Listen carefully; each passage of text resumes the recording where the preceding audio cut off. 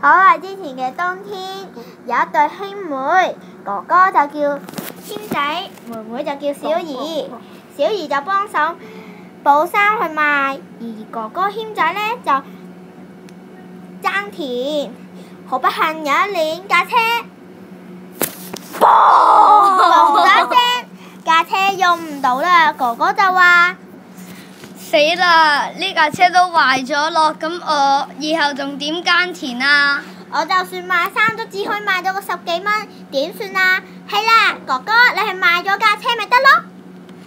而哥哥呢，就去到嗰啲市場度，見到位好靚，好似好有錢嘅女士，就同佢講：女士，我以150蚊呢，就賣呢架車俾你要唔要啊？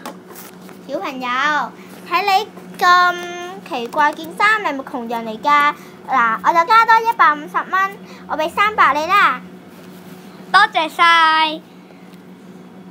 謙仔雖然好開心有咁多錢，但係佢哋冇咗架車，點算啊？佢哋兩個就一齊祈禱。親愛的聖誕老人，我希望有一部耕田嘅車。之後兩兄妹呢，就出咗去諗住玩雪，結果見到個好大嘅男仔喺好遠嘅地方，佢哋呢就跑咗過去。叔叔，你係咩人啊？叔叔，你係邊個啊？我係聖誕老人。吓？真係㗎？係啊，呢度你份禮物。砰！多謝聖誕老人。拆開嚟睇下。應該講拜拜。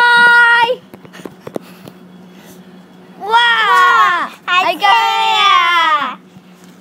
聖誕老人真係好人嘅啫。係咯，我哋繼續去耕田啊！